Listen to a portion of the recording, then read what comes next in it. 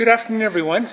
My name is Murray Fulton. I'm here to introduce Wayne Simpson. I'm assuming that the people in Regina can hear me. If not, let me know. It gives me a great deal of pleasure to introduce Wayne to you. I knew of Wayne.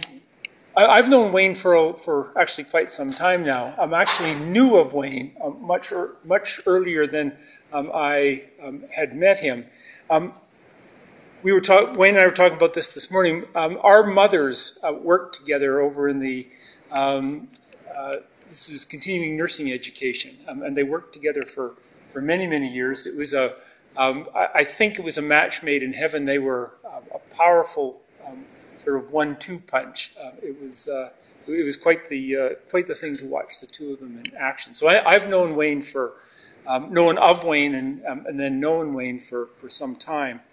As you're going to see this afternoon, what Wayne's going to be talking about is a little bit of applied economics. And as you're about to hear, I think Wayne's one of these sort of quintessential sort of applied economists, takes good economic theory and applies it to really important policy questions. In the case of Wayne, these have mostly been in the area of labor. Wayne is currently a professor of economics at the University of Manitoba. He is a graduate of the University of Saskatchewan and the London School of Economics. He is a specialist in labor economics, applied microeconomics, quantitative methods, and social policy. He's worked for the Bank of Canada, the Economic Council of Canada. He is the author of numerous books and reports, including Urban Structure in the Labor Market, Analysis of Worker Mobility, Commuting, and Underemployment in Cities. Co-author with Derek Hum of Income Maintenance, Work Effort, and the Canadian Mincome Experiment, and Maintaining a Competitive Workforce. He's also published more than 50 refereed articles in economics and policy journals and numerous and technical research reports, book chapters, and other publications. He is currently a member of the editorial board of Canadian Public Policy. His topic is, I think, dead on for the School of Public Policy, namely the effectiveness of balanced budget legislation. Lessons from Western Canada. Wayne, over to you. Thank you very much. Thank you all for coming. I should credit that most of this work was done with Jared Wesley, who is a political scientist, or was a political scientist at the University of Manitoba. He has gone back to Edmonton. He works now for the government of Alberta, and I suppose he would like me to say on his behalf that nothing that I say here today should be attributed to the views of the government of Alberta. Jared got me into this topic, and I thought, well, there's some interesting questions here. And you can see, I'm going to use this pointer on the computer. I'm not sure how it's going to work. You can see the cartoon here, which I'll read to you. The student is talking to his father. It says, today in math class, we learned all about negative numbers from a guest lecturer who works in the Federal Budget Office. And I don't know the date of this cartoon. It's from the New Yorker Archives of Cartoons, and it doesn't have a date on it. But I suspect it comes from the late 80s or the early 90s, because the sense people were getting was that governments were going to run deficits forever, right through the stagflation of the 70s and into the 80s and into the early 90s, through a couple of fairly significant recessions. Governments across North America have been running deficits. And the public mood began to change, and therefore the political mood began to change towards the notion that something ought to be done about this, or else we're going to have gigantic interest payments, gigantic debts, and real problems down the road. And so this led to a spate of balanced budget legislation. And the question I'm asking is, how effective has this been, and is it a good idea to continue it, and if so, in what form? And I'll partially answer some of those questions, or try to answer some of those questions today. So the outline of the talk is that, first of all, I'm going to talk a little bit in background on balanced budget legislation, and I'm going to focus on Western Canada and talk a little bit about why Western Canada is interesting.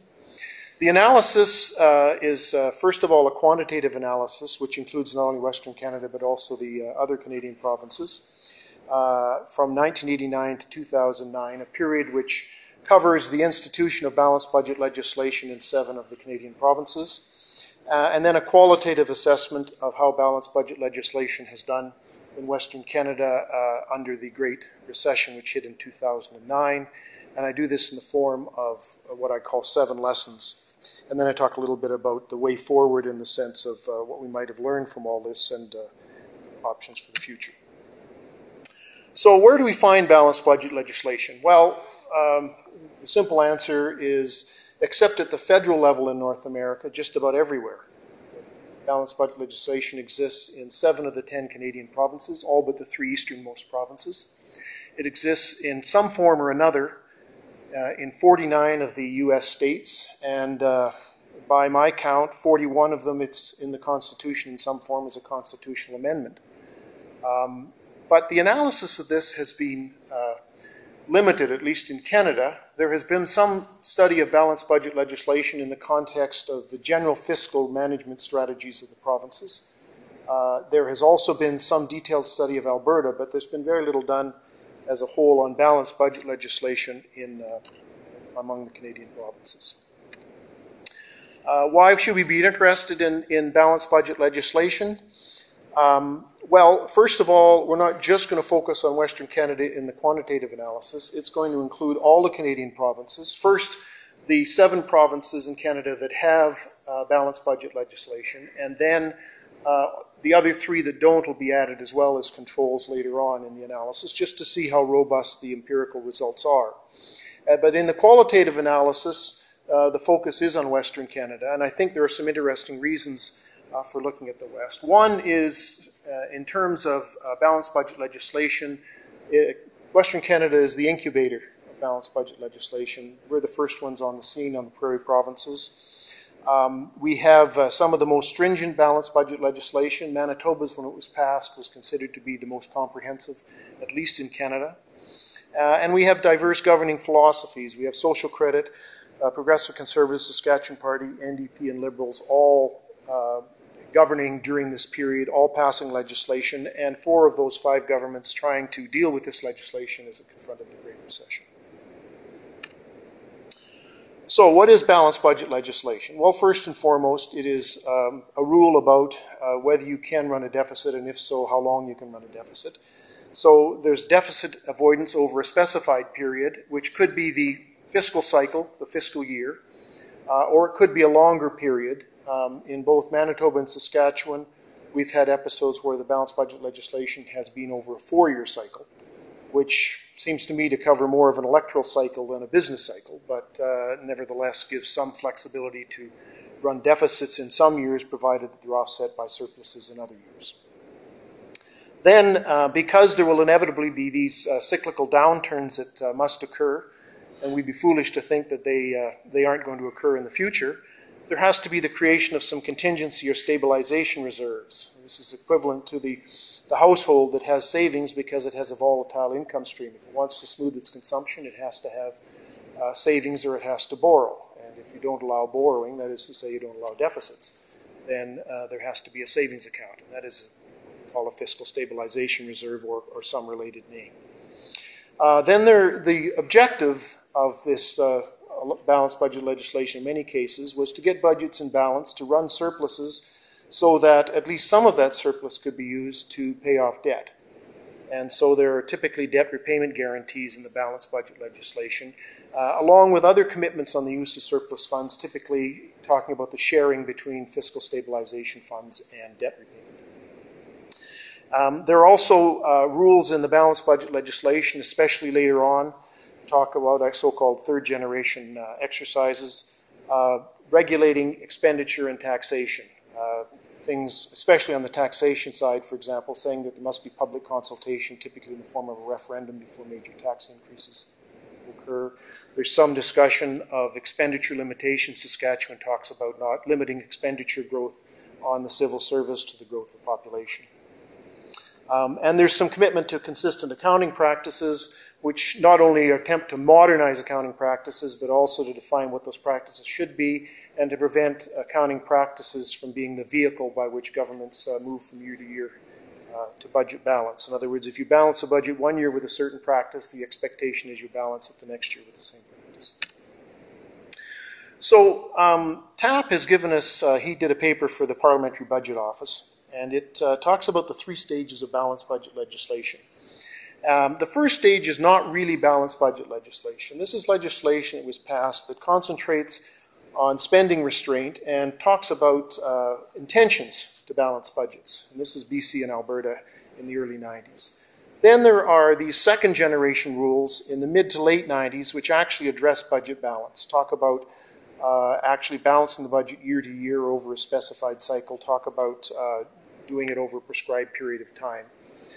And I date these as the actual implementation of balanced budget legislation. For the quantitative exercise, we have to identify a before and after. We have to identify a point at which balanced budget legislation comes in, and I identify these second generation pieces of legislation as the introduction of balanced budget legislation.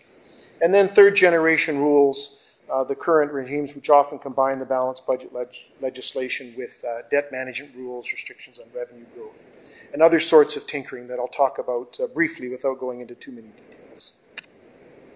So this is a synopsis, if you will, of the balanced budget legislation as it has come into being in the 4 western provinces. If you look, for example, at Alberta, look at Alberta, you can see, first of all, that there is what I would call a first-generation balanced budget legislation, which talks about deficit elimination. So Alberta said in '93 that over the course of the next 4 years, by 1997, we're going to have our budget balanced. Well, that's not really balanced budget legislation. It's really talking about targets, and you can miss those targets. But in fact, times were good enough, or they were conservative enough, that they actually balanced their budget by '95. So in 1995, Alberta introduced the Balanced Budget and Debt Retirement Act, which is their second generation legislation. And this is when they really said for the first time that the budget must be balanced each and every year. This was accompanied by the Alberta Taxpayer Protection Act that year as well, which put some limits on methods of raising revenue and so on, I'll talk about. And then they introduced their third generation legislation, which is the Fiscal Responsibility Act in 2000. This is all, here we go again. This is all the same government, progressive conservative government, which has endured in Alberta for a long period of time. There also in Saskatchewan and Manitoba were parallel developments in '95, what I would call, again, second generation legislation, the Balanced Budget Act. And then the third generation, or tinkering with the Act, the Fiscal Stabilization Fund Act in 2000, again under the NDP, and under the Saskatchewan Party in 2008, the Growth and Financial Security Act. Manitoba, 1995, as I said at the time, this was considered the most comprehensive legislation in Canada. The Balanced Budget, Debt Repayment and Taxpayer Protection Act came in. That was our second generation act. No preliminaries like Alberta. And then third generation tinkering in 2008 under the New Democrats, Balanced Budget, Fiscal Management and Taxpayer Accountability Act. British Columbia had a first generation act in 1991 under the Social Credit. This bill lasted about 1 year. The New Democrats returned to power and immediately got rid of it. They returned to balanced budget legislation in 2000 of a somewhat different sort that I'll talk a little bit about. And the reasons why that is the case are quite, I think, instructive. And then the Balanced Budget and Ministerial Accountability Act in 2001 under the Liberals. So you can see that some of these changes, the third generation changes, are that there's a change of government, and at least after a time they want their own stamp on that. It may have been part of the election promises they made where they saw there were improvements that they could be made. It may have been that they wanted to be seen to be tougher on budget balance than existed before, and so on. And so when you get changes of government, you've typically gotten changes of legislation. But the fundamental institution of balanced budget legislation on the prairies is 1995 for Saskatchewan, Manitoba, and Alberta, and in 2000 for BC. I think it's important to think about when balanced budget legislation is instituted, because this is part of the question about how we go about evaluating balanced budget legislation. And the point I want to make here is that governments are rational agents in the sense that they are architects of the politically feasible. So if you say to someone, what's the measure of success of balanced budget legislation, and they say, well, they introduced balanced budget legislation and they got a surplus, and they had surpluses for 3 or 4 years, I would say, well, duh. They knew that the economy was moving into a period of strong economic growth. They looked at their revenue and spending projections, and they saw that they were moving into a surplus situation. They instituted balanced budget legislation, intending it to go forward into the far future, but for them, the far future might be the next election cycle. So that isn't really a very long period of time.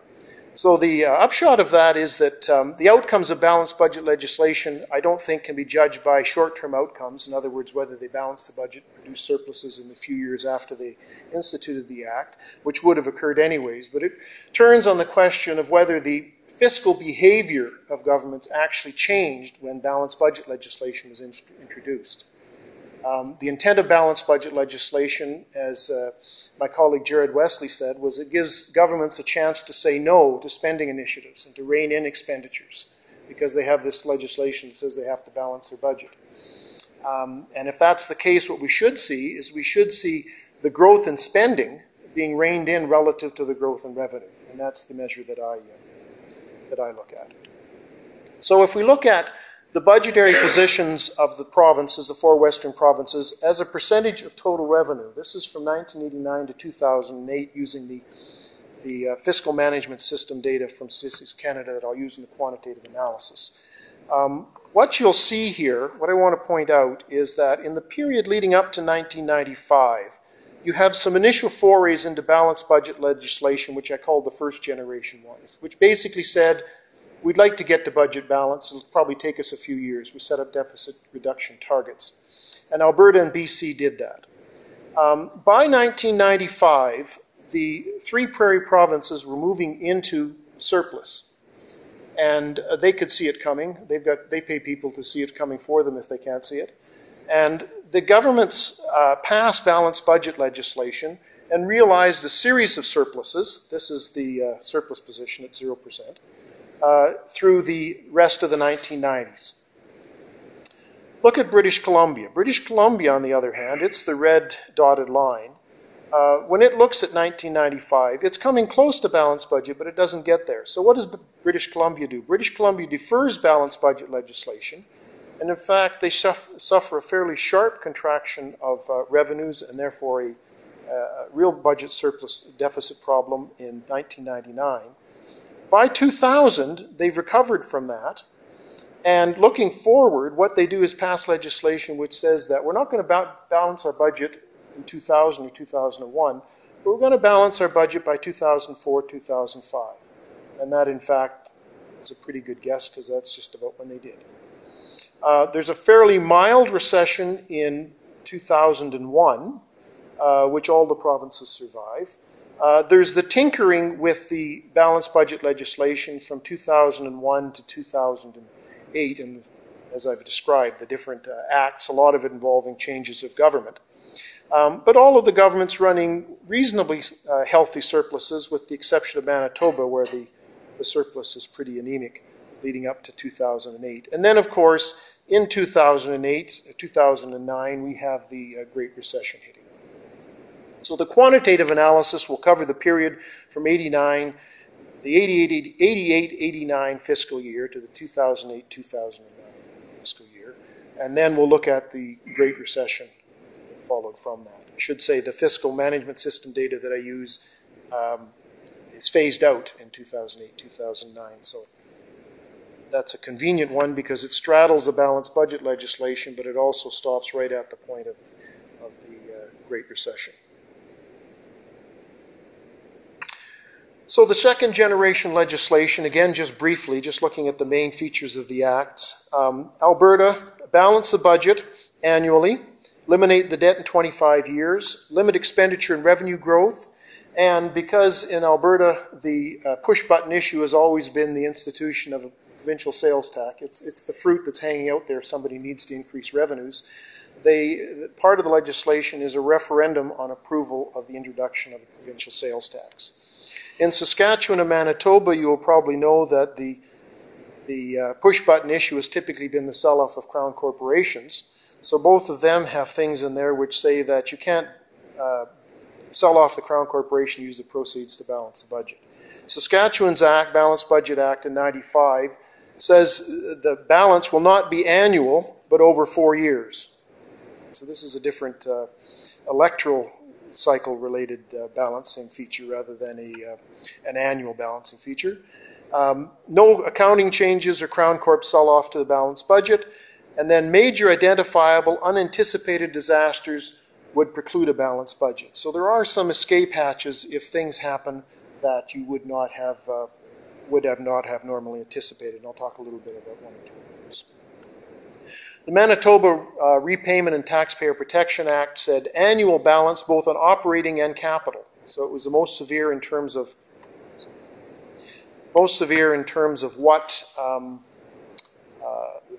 what actually is being balanced, most comprehensive. Manitoba would retire the debt within 30 years, referendum for major tax increases, and deficits were permissible again, this is the escape hatch, if war, disaster, or had a revenue decline of 5% or more. Manitoba also introduced ministerial penalties. The first year that the budget is not balanced, the ministerial component of the salary be cut by 20%. Second and subsequent years be cut by 40%. And there would be public hearings to amend or repeal the Act, but not to suspend the Act because it was suspended without public hearings. The British Columbia Balanced Budget Act didn't say we're going to balance the budget because remember their budgetary position was still fairly fragile in 2000. It said the progressive deficit reduction to balance the budget by 2004-2005, and they also instituted a 20% penalty on ministers if the budget was not balanced. The third generation tinkering, again, just some changes or novel features of the different acts briefly. British Columbia 2001, their new act introduced individual ministry incentives. What it said was that there's a penalty of 20% to each minister if the overall budget is not balanced, if you run a deficit. If your ministry budget is balanced, you get half of that back. So that was an innovative feature that only British Columbia has had so far. Alberta established a target for its stabilization fund. It said that the fiscal cushion, the fiscal stabilization fund by whatever name, should be 3.5% of revenues. And I think that's an interesting number because what strikes me is that 3.5% is not going to be nearly enough to deal with any sort of significant recession. So that's probably a fairly modest number to have in terms of your savings account for future downturns in income. Saskatchewan in 2008 went from a 4-year budget balance. Remember, they had a budget. The budget had to be balanced over 4 years. The sum of the surpluses and deficits over any 4-year period had to be greater than zero, greater than or equal to zero. And they said instead we'll have an annual balance consistent with what Manitoba and Alberta were doing. A rainy day stabilization fund which would take half of any surplus. So it could build to be more than 3.5%. But it also didn't give any discretion to how the surplus funds were built up or how much money went on the debt. It simply said it would be split 50-50. And they limit civil service employment growth to population growth. So that's an expenditure constraint. Manitoba went from an annual balance, which they had before. The NDP said we'll balance the budget over 4 years. So they went to the Saskatchewan model, if you will. They modernized the accounting procedures and had them reported over beyond the core operations to include pension shortfalls and whatnot. And I think an interesting feature of the Manitoba legislation is the introduction of an annual fiscal management strategy, which had to not only be produced but had to be assessed. So they talked essentially about the fiscal position of the province. And that gives some transparency to where the province thinks the deficit and debt are going, and allows the public to make judgments about whether that's a reasonable strategy or not. It opens them obviously to some criticism if it's not. So what about the flexibility and rigidity in this balanced budget legislation? There's certainly typically some flexibility. There's escape clauses for unpredictable catastrophic events. The BSE mad cow, which affected the 3 prairie provinces, forest fires in 2003, the H1N1 flu epidemic were all cases where documented expenditures on those particular things didn't count towards the budget balancing exercise. There's multi-year balancing provisions, originally in Saskatchewan and now in Manitoba. And then the most important, the development of these rainy day fiscal stabilization funds, which are typically intended to deal with cyclical downturns. But there's also rigidity. Wrong way.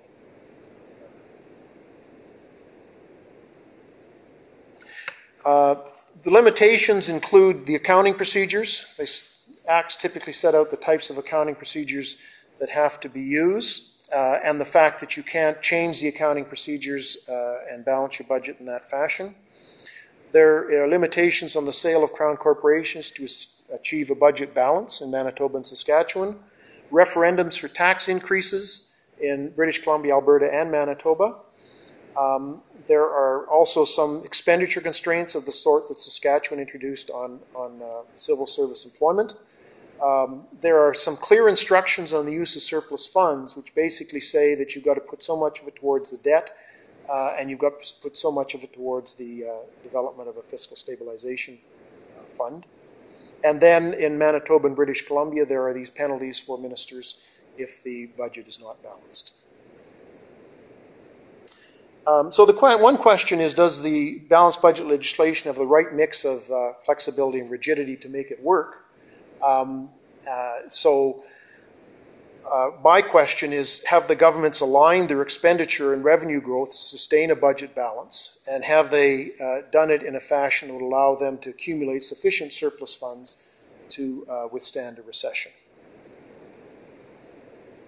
So now the quantitative analysis. This is revenue and expenditure growth under the balanced budget legislation, looking at the period before the balanced budget, starting in the 80-89 fiscal year, up to 2008-2009.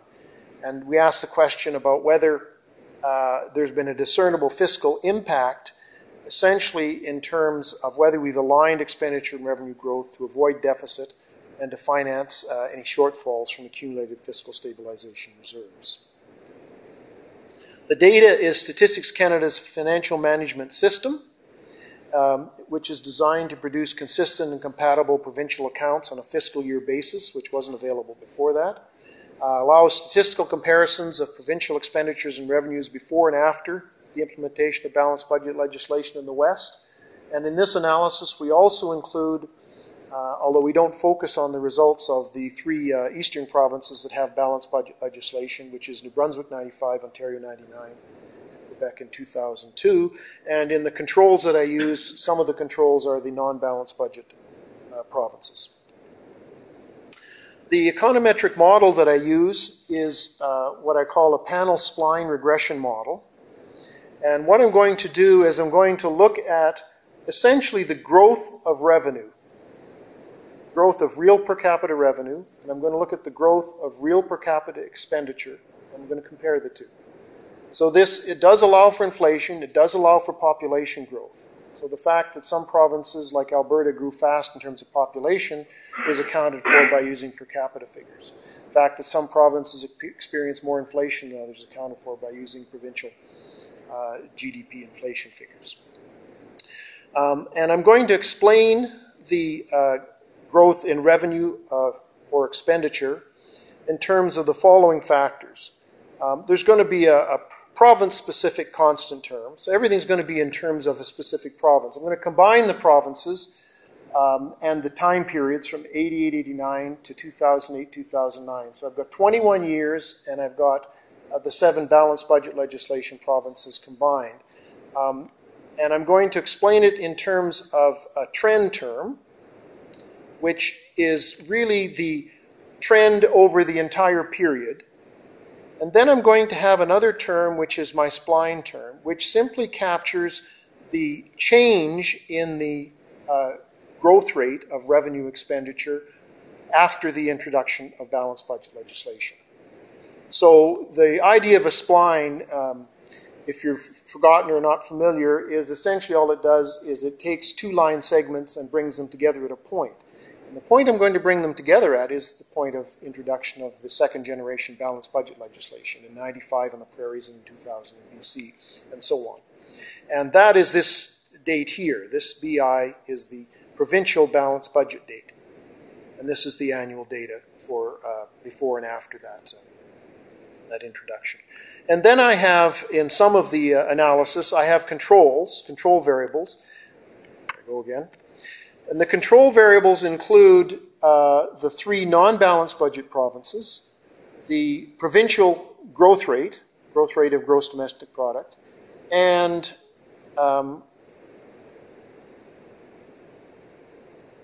forgotten what my third one is. Oh yes, the provincial affiliations, the governments. So I mark out what governments in power at which point in time. So I've got those 3 control variables. So the quantitative analysis is from 88 to 09, as I said. And the key variable, maybe I should go back one, the key variable is this beta 2i, which is the province-specific change in real per capita revenue or expenditure, the change in that growth rate between the before and after periods of balanced budget legislation. I'm going to key on that figure, and that's the results that I'm going to produce. There's 2 sets of results. There's results for the 7 provinces, only the 7 provinces with balanced budget legislation. If I run this model for those 7 provinces, or I run 7 separate splines for the 7 provinces, I get the same results. Right? It's just the same. But I can also add control variables, and I do that in a second set of results, just to see if there's some robustness to these results. And then I also do this for 2 different definitions of revenues, all revenues against all expenditures, and then 2 different definitions of expenditures. I do own source revenues against program-only expenditures. So I compare, first of all, the overall budget balance, and then I look at the things which are most under provincial control, which are own source revenues and program expenditures. So these are the results. And let's start with Manitoba, not because I'm from there, but because if we look at the figure, Manitoba balanced its budget in 95. So if we compare for all revenues and all expenditures, for all revenues we compare the marginal effect of balanced budget legislation. We're looking at the change in the growth rate of real per capita revenues before and after the balanced budget legislation. That's what that coefficient gives us on Manitoba. And it basically shows that revenues are flat, that revenue growth before balanced budget legislation and after balanced budget legislation in 95 are virtually the same.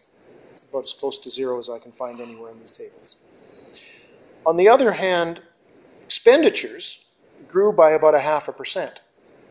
Well, if you're thinking about balanced budget legislation, what you'd like to see, if you think that they're going to have to build up these surpluses to withstand a recession, is you expect the opposite. You'd expect, if revenues are flat, that they're going to have to curtail expenditures. So this number is going to have to be negative.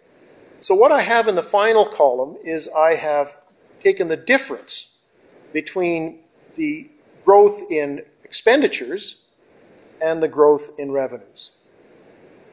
And that is 0.44%. So the lesson here is a positive number is bad because I'm subtracting expenditure growth from revenue growth. A negative number is good because a negative number means that your growth of expenditure after balanced budget legislation is smaller than the growth of revenues. And the case of that is British Columbia. They passed the legislation in 2000. The revenues after 2000 grew 0.66% faster than they did before 2000. But their expenditures grew 2% slower. So that's good. I mean, the intent of legislation is that you're going to curtail expenditures, because if you don't, when the time comes that you have to pay for a recession, or or you want to put money down on your debt, eventually you're not going to be able to do either of those things. And so this negative number here in red is good. This, to me, indicates that this balanced budget legislation has been effective in British Columbia, and it has curtailed their spending relative to their revenues. Now, the reason I compare it to revenues is because, of course, in a lot of cases, there are differences in revenue growth after the advent of balanced budget legislation. And you wouldn't expect if a province realizes a substantial improvement in revenue growth, like Saskatchewan, there's a 1% improvement in revenue growth, and that gives them some room to maneuver. So you'd expect the growth in spending to be something less than 1%. That would still produce a negative number. But of course, it's about the same. So Saskatchewan on this book is pretty much neutral. Its increase in spending and its increase in revenue after the 95 balanced budget legislation are the same. Alberta is the spendthrift, if you will. I often call them that. But they had a 0.56% reduction in revenue growth after 95. But their expenditures have grown by 2.2% a year since then, faster than they did before 95. And that differential then is 2.75%. So that's a pretty big number. The other provinces, just briefly, are mixed. Ontario's the only other one that produces a negative number. Negatives are good, remember, in terms of effectiveness. Positives are bad. I do the mean marginal effect. For the West, revenues, this is just a simple average of these four numbers, grew by 0.3%. Expenditures grew by 0.44%. So the differential effect is 0.14%, which is positive. So in total, the growth in spending after the passage of balanced budget legislation outstripped the growth in revenues, which is not a good thing if you think about what the legislation is designed to do. This is with the controls. I've added the three non-balanced budget provinces. I've added provincial GDP growth, and I've added the party in power, the provincial affiliation, the political affiliation of the party in power. And here, the results are, if anything, a little bit stronger. The negative number for BC is a little bit smaller, and some of these numbers a little bit larger. And in summary, for the West, I have revenue growth 0.35%, but expenditure growth 0.81%, leaving a differential effect of 0.45%. It's a little bigger than last time. So the controls actually make the story a little bit stronger, that governments have not used this legislation to rein in expenditures and do what the legislation was designed ostensibly to do. Now, people have suggested to me that you shouldn't look at all expenditures and all revenues, because there are things that governments can't control, certainly on the revenue side. In the short term, they can't control payments on the debt, and that is the major other component here that we take out when we look at program spending. And on the expenditure side. And on the revenue side, we have a number of transfers, principally federal transfers, some of which are tagged, which, again, the provinces have less control over.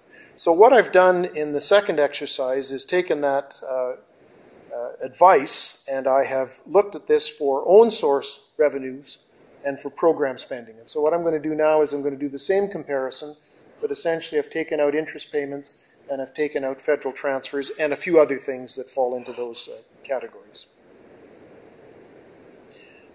So now, again, there's no controls this time, so it's like running the 7 separate splines on the 7 provinces that have balanced budget legislation, looking at comparing the revenue and expenditure growth. But now we're looking at own source revenues and program spending. And if you look, let's take Saskatchewan again. Saskatchewan here, the revenue is fairly flat, so what you'd hope is that program spending would be negative, but in fact it's about 3%. So the differential here is around 3%. The only province, again, which appears to have restrained spending relative to revenue growth is BC, where own source revenues grew by 0.75% slower after the introduction of balanced budget legislation in 2000, and program spending grew about 1.25% slower. So they're about 0.5% to the good in terms of improving their fiscal situation. Manitoba, not doing very well. Alberta, not doing very well at all. Revenues slowed down by 1.75%, and program spending increased by 4.5%. So that suggests all of these suggest unsustainable positions. And the case of Saskatchewan, from the standpoint of what we'll talk about in the Great Recession, is particularly interesting because they'd be in this category as well. The eastern provinces, now that we have, looking only at own source revenues and program spending, again, are all on the plus side. That is to say, spending is outstripping revenues in terms of the growth rates. And for the West, the summary measure is that revenues are down 1% versus before the balanced budget legislation. Program spending is up 2%, leaving a net differential impact of 3%, which is pretty quickly going to develop into the sorts of fiscal problems you might not expect from the legislation itself. With controls, it gets even worse. BC has always been in negative territory in terms of differential impact. It's moved to positive territory. Now its program spending is about minus 0.25%, but its revenues are minus 0.5%. And so its differential impact, again, is that its spending is outstripping revenue. And for the other provinces, the same kind of pattern as before. It's just that these numbers in aggregate start getting bigger and bigger, so that now we have own source revenue down about 1%, program spending up 2.5% with the control variables, and the differential impact about 3.5%. So this result is quite robust to the introduction of the kinds of things that you think might matter to the revenue and expenditure patterns of governments, and suggests that just looking at the figures alone does tell you quite a bit. So the summary here, I think I've pretty much said all this. The results are stronger when you have own source revenues and program spending. In terms of the control variables, GDP growth matters because it does reduce spending requirements. I don't think that's probably a surprise. In terms of political affiliations, the only thing that comes out is that New Democrats spend more on programs. That's a surprise necessarily either. Balanced budget legislation, as I said, had great popularity in the West until 2008. We have these substantial surpluses, some debt reductions. We have the development of these rainy day funds for the for cyclical downturns. And we also have these results which tell us that spending growth, in fact, outstripped revenue growth for each of the provinces after the introduction of balanced budget legislation. 2001 recession was fairly mild, maybe not a true test, nothing like the 80s and 90s recessions. And the question was whether you could withstand a more serious downturn, and you might expect from the results that I produced that the answer would be no. You should probably know that is the answer. So I've summarized a great deal of work that Jared Wesley and I did, but mostly Jared Wesley did, on the qualitative analysis of what happened during the Great Recession.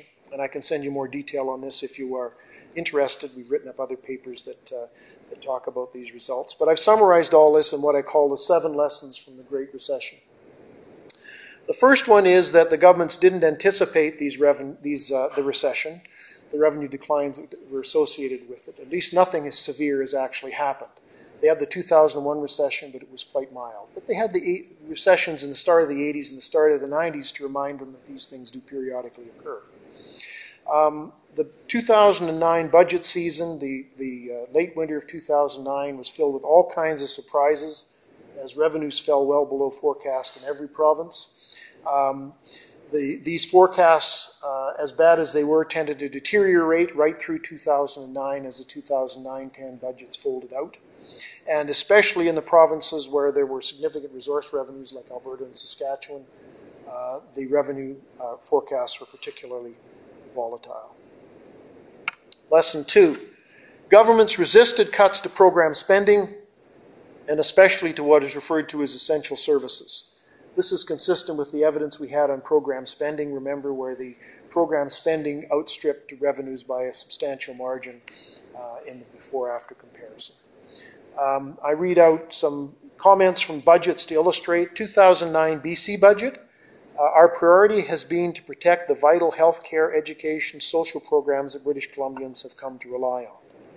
Alberta's 2010 budget, the need to strike the right balance between fiscal discipline and protecting essential services. Manitoba's 2010 budget, the need to ensure our economy is competitive in a way that doesn't leave people behind. At the same time, there was a recognition, I think, that the wrong thing to do would be to actually adhere to the legislation, that balanced budget budget deficits were the way to go, and that just as at the federal level, fiscal stimulus measures being introduced, the provinces weren't expected to counteract that by, in fact, not running deficits of their own. So the fiscal stimulus idea carried over to the provinces, and most of the provinces adopted the Keynesian idea that in a recession like this, there was some fiscal stimulus needed to make up for the private demand loss. Thirdly, cuts to non-essential services were inadequate to avoid the deficit. There were some cuts to civil service salaries and jobs in Alberta, Saskatchewan, and Manitoba. There were some deferred tax cuts, some promised tax cuts that were not lived up to, some cuts in infrastructure spending plans, or they were phased out over longer periods of time in Saskatchewan and Manitoba. But these weren't enough, and of course they weren't enough because non-essential expenditures of this sort simply aren't a big enough portion of the budget to make a difference without really draconian cuts in those budgets, because the essential services, health, education, and social services are such a large component of provincial budgets that is where the cuts have to be made if governments are going to balance their budgets without significant fiscal stabilization reserves. The flexibility in the legislation was inadequate.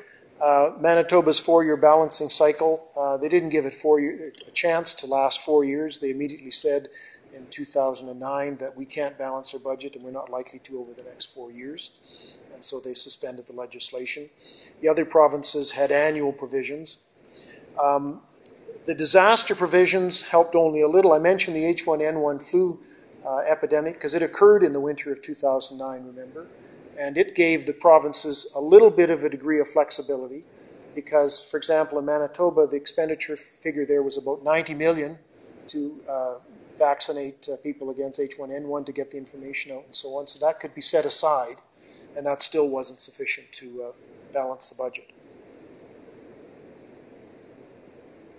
And the stabilization funds were often inadequate for a rainy day. I guess Saskatchewan is the exception, but BC, Manitoba, and Alberta were unable to balance their budgets with the stabilization funds.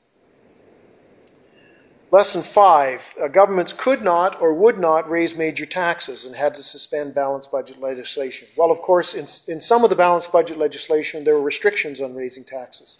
If you wanted to raise any major tax in provinces like Manitoba or Alberta, you had to conduct public consultations or a referendum. So there were some explicit limitations on ability to raise taxes, but governments in general were reluctant to raise taxes in this era. And in the balance of the information that we collected about from the provinces about discussions around the budget, we saw governments adopting what I would characterize as a centrist approach, basically regardless of whether it was Liberals in BC, PCs in Alberta, the Saskatchewan Party, or the NDP in Manitoba. They tended to try to balance the views on the left and the right and take flack from both sides.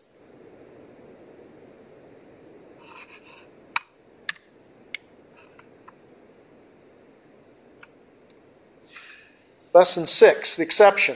How balanced budget legislation survived in Saskatchewan. Well, you can probably tell me more about this than I can tell you. But from our reading, certainly the rising potash revenues helped.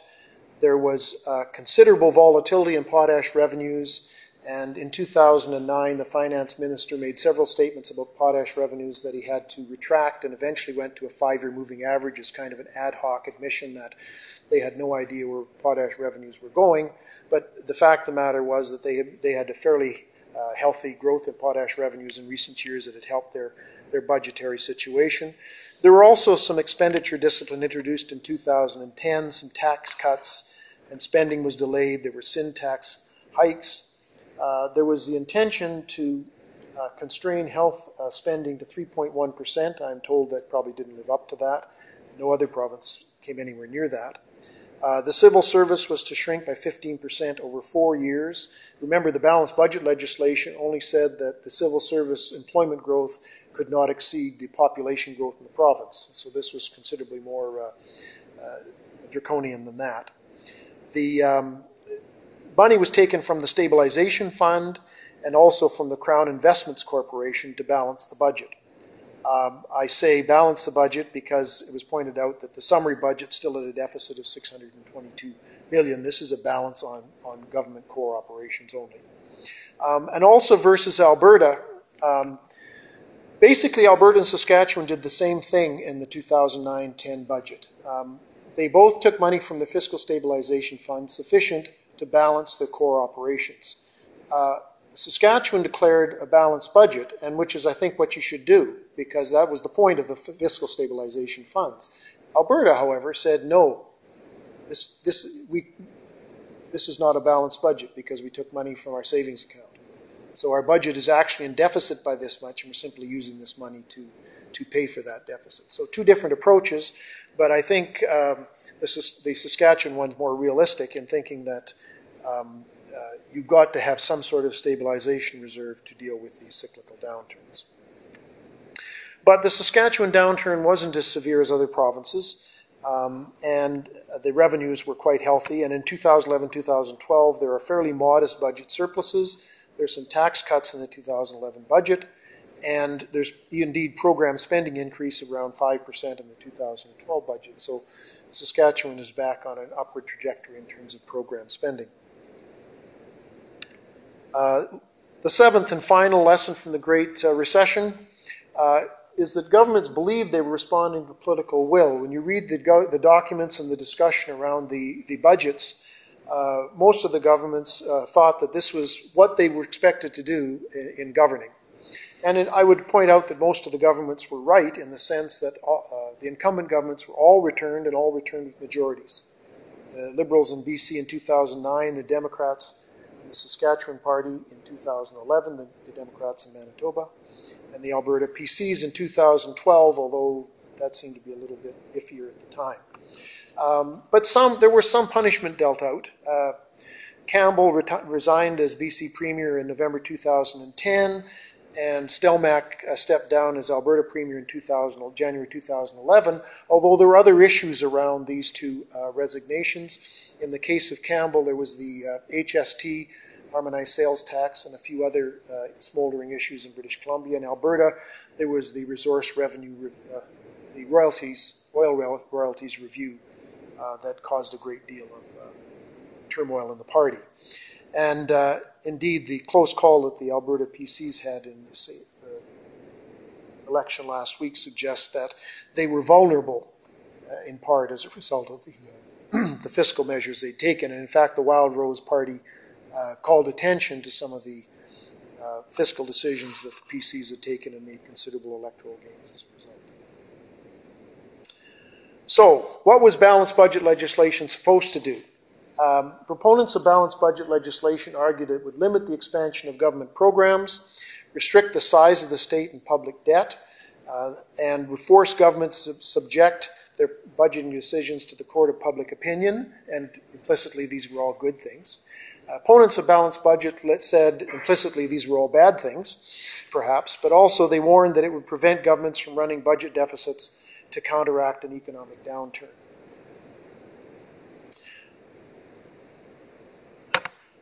seems to move in different directions when I touch it. What did the balanced budget legislation really do? Our results suggest that neither side was accurate, that expenditure growth restraint was not apparent in any of the provinces. BC, we're not sure because depending on whether you have controls, whether you look at own source revenues or all revenues, program spending or all spending, you get different answers.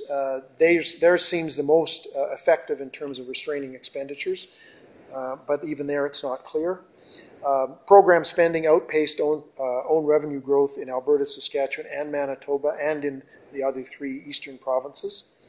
The governments chose to protect programs and run deficits in the Great Recession, so that fear wasn't in fact there, except for Saskatchewan, which did of course draw on its fiscal stabilization reserve, and insofar as that is an injection into the economy, can be considered a fiscal stimulus.